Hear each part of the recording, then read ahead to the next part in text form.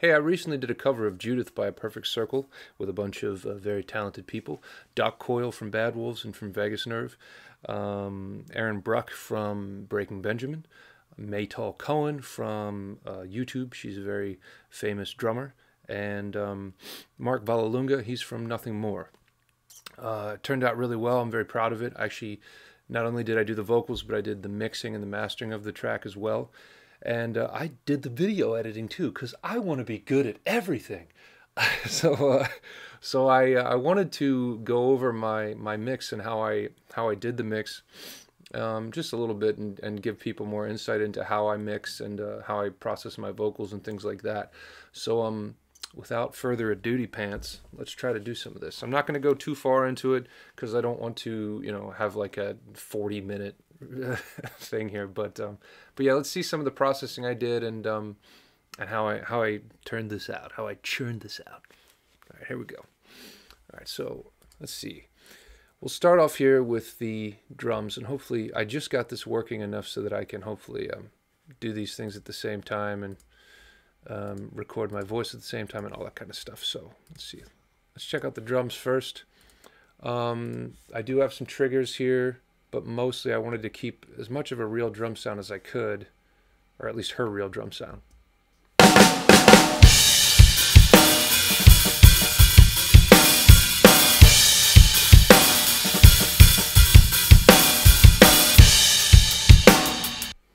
So that's pretty much the raw drum sound. With they didn't have any rooms, and I don't have any kind of compressor or anything else happening right there. So let's hear the whole thing. I have a snare compressor just to kind of smash the snares a little bit more that I'll throw in. I did the same thing for the toms as well because I needed them to cut through the mix quite a bit. Then we have an extra crusher for the whole drum mix. And we have a snare verb, another snare verb, a drum verb, and a drum verb. These are basically creating a fake room for me. So this is what it sounds like.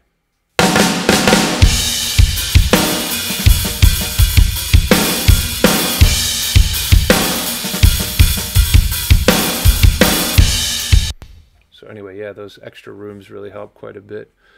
My overheads, I think they're a little bit too harsh, but I tried to work with what I could work with. Another weird thing too is that I kept getting thrown off because I didn't know, but Maytal has her hats over here, but then when she opens the hats to go to like double kick and stuff, she has another pair of hats over here. So I kept wondering what the hell happened. Where did the hats go, man? So that's what's going on. Anyway, so I use mostly Slate plugins and Universal Audio plugins, and this is all I'm really doing with the overheads, except for some EQ and then this soothe. So we got our virtual channel. We got a little bit of EQ. Doesn't look like I was doing too much. It looks like I was doing something, just cutting out a little bit of the lower frequencies there. Got an EQ here, boosting some of the lows, getting rid of some of the muddy area, boosting some of the highs. And then this soothe, if you don't have this plug-in, this thing is badass. This thing kind of gets rid of all the upper transients that just annoy your ears and suck. So let's keep moving on. We got a hi-hat, which like I just talked about, we're not going to really get into. Let's hear some of these by themselves. We got, I think he's got 3 kicks that he's recorded on this. So let's get over here. Sorry. So we got our first kick. So that's the inside of the kick drum. Sounds pretty good. I boosted the top end a lot, boosted the bottom a little bit. Didn't really get rid of any of the mud. I guess I didn't really see too much. Didn't compress it too heavily either. And then we have a little bit more EQ here, and this thing thickens up the bottom end. So then I left some of the things. I had a guy that was originally doing the mix, and then everybody wanted to go with my mix. So yeah, I left some of the stuff he did because I just didn't want to mess with things too much. It looks like he was, excuse me, either EQing things or compressing them. I've used that before, but I don't remember. And then I have no idea what the hell he was doing there. So we have a kick outside. Let's see what that sounds like. So it sounds like a kick outside, much more flubby and soft, but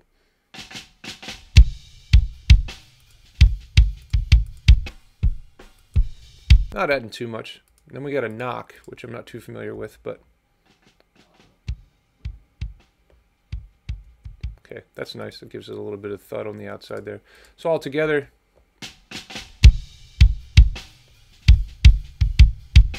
so then he added a kick sample. I didn't add my own kick sample. Let's see what that sounds like.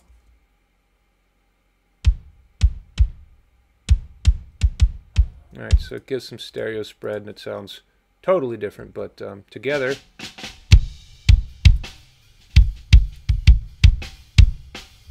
definitely adds a lot of nice room sound.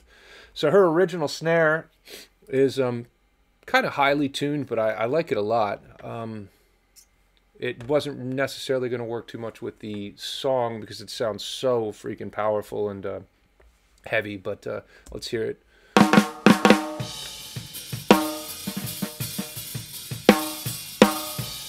Yes, that's a high snare. Some of the similar stuff, I love this distressor plugin by Slate. I use it all the time on almost everything. So I'm boosting some of the different frequencies here. I'm just boosting everything. We got his channel strip again doing God knows what. I use this on all kinds of stuff now. I use this on vocals, bass, everything I can because it's just freaking awesome. So that's the Neve, I think, what is it, 1073. Fantastic. And I just put on presets, snare top, put it on tape with the Slate tape plugin, and then this is what he originally had on it, so I just left it there because he knows her drums better than me. And then it looks like I was trying to bring out some beef. So once again, what do we got here? We got a trigger that I put on by Slate, Steven Slate. So let's hear the trigger. So you could definitely tell that's going to sound a lot more like the song because it's just big and compressed and cat sound. Let's hear a snare bottom. So we got some nice snares on the bottom there. Let's hear those two together.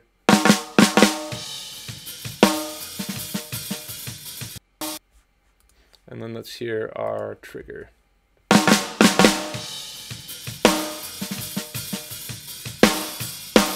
So now, he had originally had 2 snare samples on it too. We're just adding samples and more samples, so which I'm not really a big fan of, but let's hear what those sounded like. I mixed those in as well so that they were stereo. So let's hear the first one.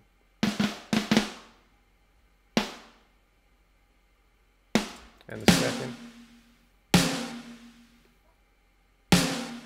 So he was definitely, that sounds actually down-tuned. It sounds like he was really doing that to add some beef. So let's listen to them all together.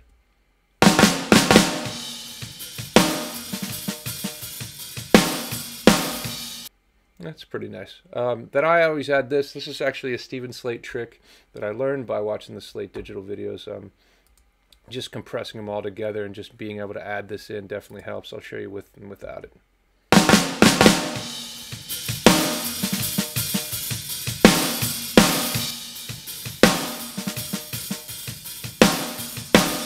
So definitely bringing out those ghost notes quite a bit. Now, I did not add any triggers to her toms. I left them the way that they are. She does have 5 toms, 2 floor toms, and then 3 up on the top. So let's find a spot where we can find where she's playing those. So, you know, I think it's an okay recording. A little thuddy. I didn't do too much to them. Once again, similar processing. He had soothe on all of them. I'm not necessarily sure why, but I didn't touch them. Here we're boosting some of the attack from the stick, definitely compressing them. But the thing that I did that really helped there is a similar trick to the snare forces that we compressed it. So I'll show you with and without it.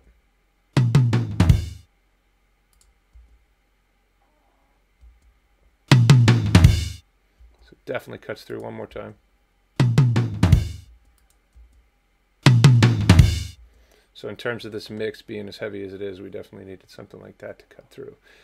Then same thing again, we're side chaining or bussing, I'm sorry, all this stuff to a crush and other compressors that we can bring that up.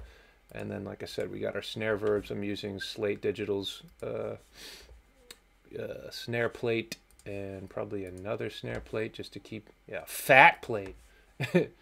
And then, like I said, we didn't have any room mics, or she didn't have any room mics when they sent this over, so I went with their realistic full drum room 1 and 2. So that's basically what you're hearing with the drums, just to keep things short and sweet. So let's move on to Aaron's bass. Now, he sent me an amp, whether it was actually a recorded amp or just you know, something inside of his DAW or whatever. It sounded really badass. I like it a lot. So here's the DI bass. Let's start here at the beginning.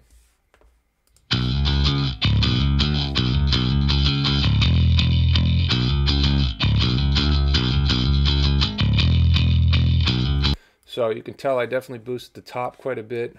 Compressor here, distressor. Didn't have to bring things out too much because I freaking love this by Universal Audio. This came along free with my Apollo, and I didn't even know it existed. And then when I found it, I was like, oh my God, you can really boost the highs and lows with this thing, and it just really gives a really nice sound. So if I bypass it,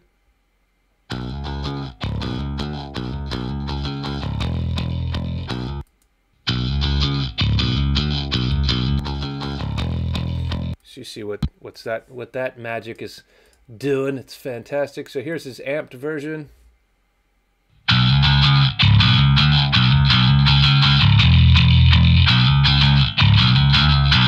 So pretty harsh, but we needed it to be harsh to cut through the ridiculousness of this mix and the guitars and stuff. So definitely boosting some more high end so you can hear them, the strings, and then getting some of that low end. Hear what they sound like together.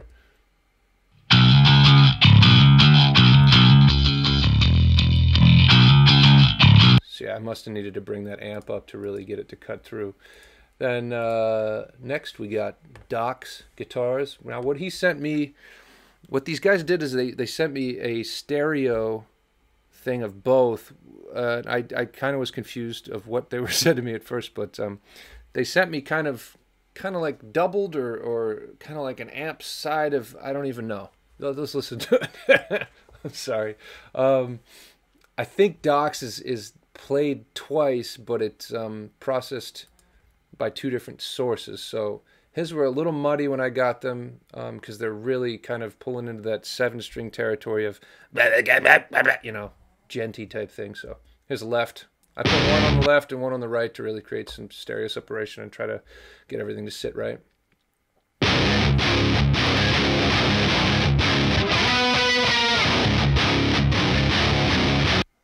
So right out of the gate, you can definitely tell there was quite a bit of mud.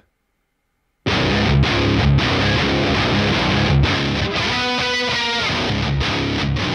can tell I just got rid of some of this stuff down here. Also compressing. Let's listen to the right side.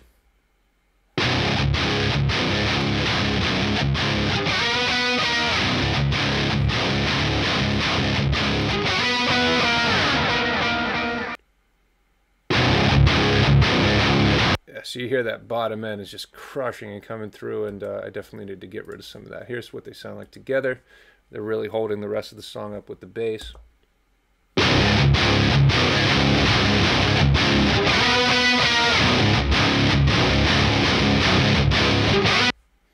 So anyway, yeah, definitely working in tandem with the bass, not standing out too much, but that's because we needed good old Mark's stuff to stand out up here. Now Mark's were a little bit similar, but not quite as low and punchy, and yeah, you know, we got all these different high parts and everything. So let's go up here. I should also mention that his file setup was different. I normally don't have everything looking the way it does, so it's quite confusing for me to go through that guy's file that originally mixed this, or mixed her drums and then sent everything over, and then I just tried to work in his files. So let's see, we got Mark's left.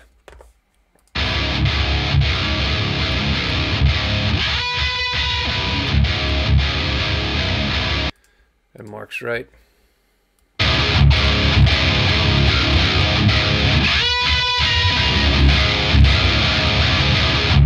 So I processed these similarly with a little bit of mud taken out, a little bit of highs on Mark's here. Same thing here.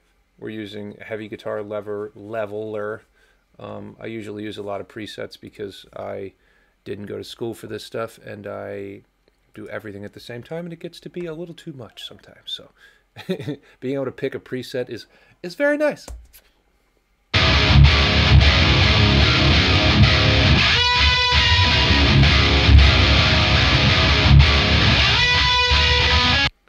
So sounds really nice, actually. Let's go. Let's see what else we got. We got my vocals, which I'll get into here next. But anyway, let's listen to those guitars together, and then we'll put the bass in at the same time. We got Doc again.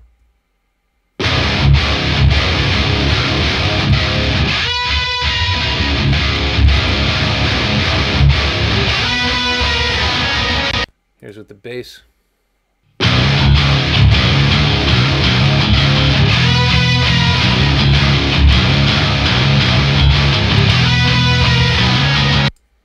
So it sounds pretty decent. All right, we got piano at the end here. I've been using this piano. It's one of the best pianos I've found in terms of, you know, what kind of sound it's giving you for the fact that it's not a real piano. So I'll show you that. A pretty simple part that I played at the end. Doc actually came up with that end part, and then Mark went full bananas and wrote some really cool stuff here at the end. It looks like my piano may have moved. And now it's not working. So we're just going to skip over the piano. But it sounds it sounds really nice. If you look into that, it's like I said, I've tried a lot of these piano plugins and stuff with Midi, and this is one of the better ones I've found. It's called the CXS or CFX Concert Grand. I think it's about 100 or 200 bucks. Let's get into my vocals. So any vocals that I've done in the past couple years have been pretty much processed about the same way. And the way I set them up is, we're looking over here. I usually have my reverb, everything's bussed to my reverb, then I usually have a delay, and then I have a faster delay, and then I have this thing called air where it's a doubler, a double effect. I've had this for so many years, I don't even know really what setting this is on. I just keep importing it from session to session because a guy did it a long time ago that worked on my first albums, and I love it. It adds a stereo separation to the vocals and really helps out quite a bit. So if we come out here to the first vocals right here, let's listen to it with, I guess we can just listen to it regularly. We got some mic here with, is probably like a 47, trying to bring out a little bit more, probably, you know, different transients than whatever I was using. I think I was using a Shure SM7B, but I still might have wanted a little bit of a different sound. So you're such an inspiration for the ways that I will never ever choose to be. So you can definitely tell I'm compressing the living shit out of it. We got the Neve here, just set to vocal. Really adds a warmth. I'll show you the difference if I can turn that off. You're such an inspiration for the ways that I will never ever. So backed off a little bit of the higher transients and then actually thickened it up quite a bit. Decapitator. A lot of metal people know this. I am not a metal guy, but this thing will add some like distorted saturation, and for heavier songs it's fantastic, especially once I start pushing into the vocal getting louder. It gives a little bit of distorted sound, so that's what that is. We got Soothe. Once again, it's fantastic on vocals, especially when I get into a higher range. This stuff starts blowing up right around 2 and 4K and it sounds like crap, and then when that thing came out I was like, oh my god, this is fantastic. So let's hear what it sounds like with my little effects over here. You're such an inspiration for the ways that I will never ever choose to be. So let's hear it. Let's hear it without the air and with it in, because like I said, I love having this in. You're such an inspiration for the ways that I will never ever choose to be. So you can hear it bring in all kinds of great stuff. So with the vocals then, I doubled my screams, probably similar to the song. Let's hear those. I'll just play them both at the same time so you can hear me yell at people. Fuck your God!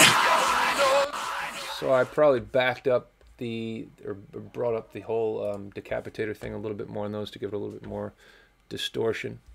Fuck your God! Your Lord, your Christ! deadness. Yeah, you can definitely hear it's given a little bit more. I'll turn it off though so you can hear me. Fuck your God. Your Lord, your Christ. Hate deadness. So it's about the same anyway. I was definitely screaming. And Soothe, the plugins once again, those are all hanging out there as well. Let's continue. I think I doubled up the chorus. A lot of times people get really ignorant and confused and they're like, everybody can sing with autotune. I'm not using autotune. I have. We all have. Sometimes it's a very nice tool to have, especially if you don't feel like recording a backup vocal and you realize there's a problem or something. But I'm normally pretty against, not a big fan of it. I do not like people using it very heavily. It just is very robotic and gets rid of the feel of the vocal or the emotion. So this is the chorus, and like I said, it's just the same vocal. If you don't understand how the stuff works, a lot of people do this. They'll go from the verse and have a single vocal to the chorus, and they sing the lines a bunch of times, but they'll put the double or one of the same lines underneath of it to add more beef. They do it with guitars. People do it with everything. It's not like you killed someone. It's not like you drove a hateful spirit to his side. Praise the one who left you broken down and paralyzed. He did it all for you. Now let's go to this one, see what's happening here. It's just some more vocals for you. To your Christ, to your God, never taste of the fruit, never stray, never break, never so God alive. Even though. And then we got another chorus, and then of course we got the ending screams. These screams are not easy to do. I was having a lot of vocal problems as well, even when I was trying to do this, so some of this stuff was just not working well. But either way, I'm starting to get my voice back, and I'll talk about that in another video. But we can listen to those with and without the effects. He did it all for you!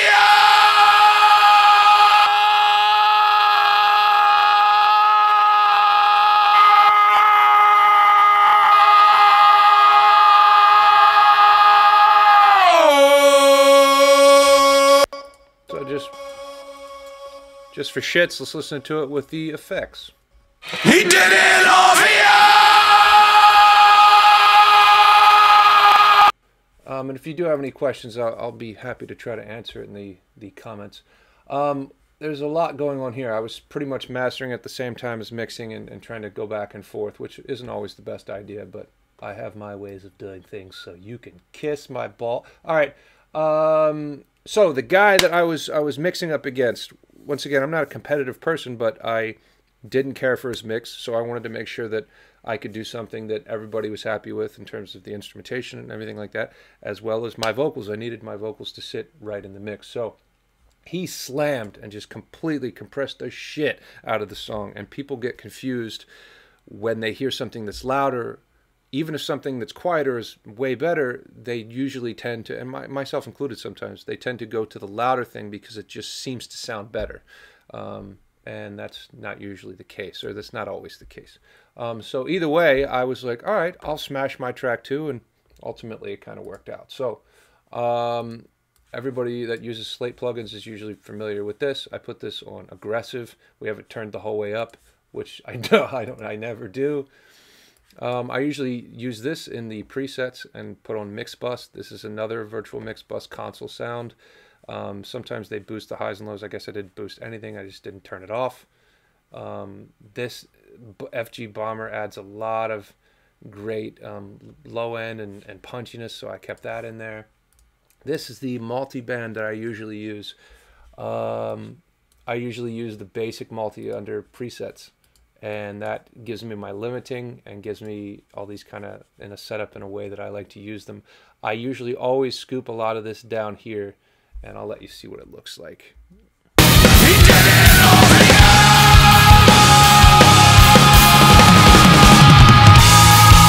So I'm not necessarily hitting anything too hard, but then again, we added another one.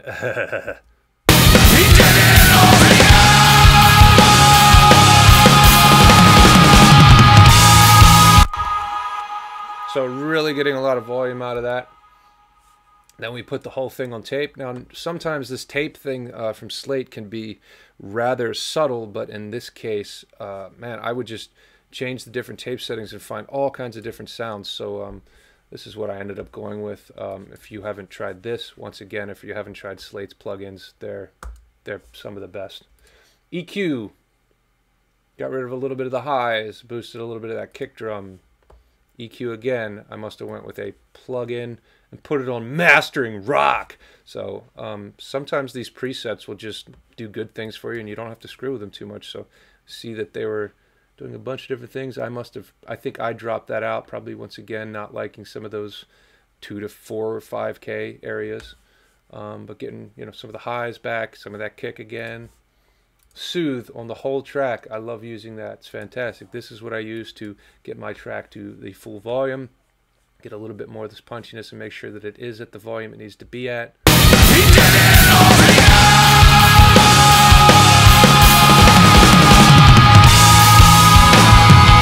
You see, we're right in that magic realm. I've been using this so long that I struggle sometimes to use other ones because I'm so used to looking at this. So this is what I'm looking at in terms of the other people's track, you know, the original track and such, and then trying to mimic the EQ values and things like that. So so hopefully I didn't fumble my way through this too bad. I haven't done one of these before, and like I said, I knew I was going to have some CPU error problems and things of that nature, but and that's my dog snoring.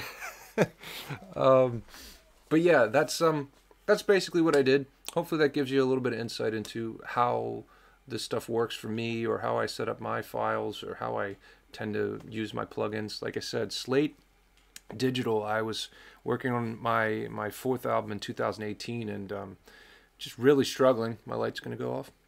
And and really struggling, and then they I think the guy that mixed our Vegas Nerve record was posting some of these things about Slate Digital, and then I downloaded some demos, and then I was like watching videos on how to use them, and they will tell you how to use all their plugins, and I just learned so much, and I can never go back to trying to just fumble with all these other plugins and things like that. I just go right to their plugins and know exactly what to do and what to turn and everything. And it's fantastic. So that really changed my mixing life. And then Universal Audio, yeah, if you have the money to buy something from Universal Audio, and then you get some of their plugins, or you start getting into their plugins, I mean, literally the best you're gonna find. So anyway, thanks for joining me on this. Sorry I'm in the dark. But yeah, I'm trying to get better at this, trying to get more professional at doing all this stuff, and giving people tips on how to you know, mix and how to sing and all those things. So subscribe if you like what I'm doing here, and I will be talking to more of you soon. Have a good day. Okay, bye.